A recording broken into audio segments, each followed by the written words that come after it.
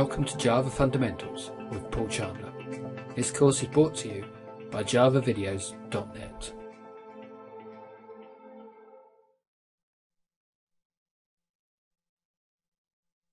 Module 2, Variables.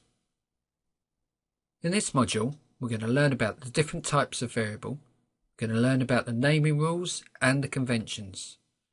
We'll learn about primitive variables, data conversion, wrapping classes, and finally autoboxing. Variables are placeholders that store state. These are areas in the memory that are used to store values that can then be retrieved again later by the program. All variables have to be declared before use.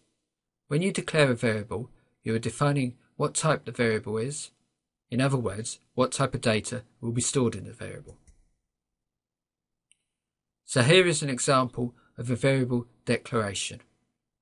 The first part is the type of variable.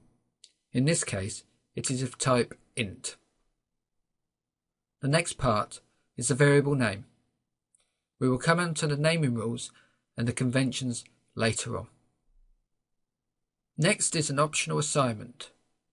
This part can be ignored if you wish, but if you do, the variable needs to have been assigned a value before it is first read. If there is no assignment, there is no default set. Its value is undefined, and if this happens, a compiler error will be generated. The final part of the statement is the statement terminator.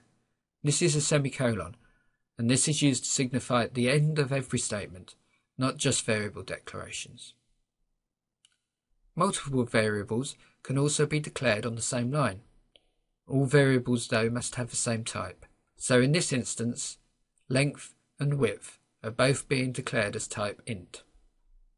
Different assignments can also be made within one line. So here we have 5 being assigned to length and 4 being assigned to width. But be warned, in this instance, length is not set to 4. It has not assigned any value and is still undefined. Java is what's known as a strongly typed language. That means the variables will only accept specific values of the type the variable has been defined as. For example, it is invalid to try and store a string into a variable declared as an integer. The Java programming language has several types of variable, and we will now go through each of these in turn. You may find some of the terms slightly confusing at the moment.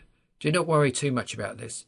It will become much clearer after modules 3 and 4, which cover objects and classes. It may be worth revisiting this video after completing these modules. Parameters. Parameters are variables passed into methods. We have seen an example of this in the main method from module 1.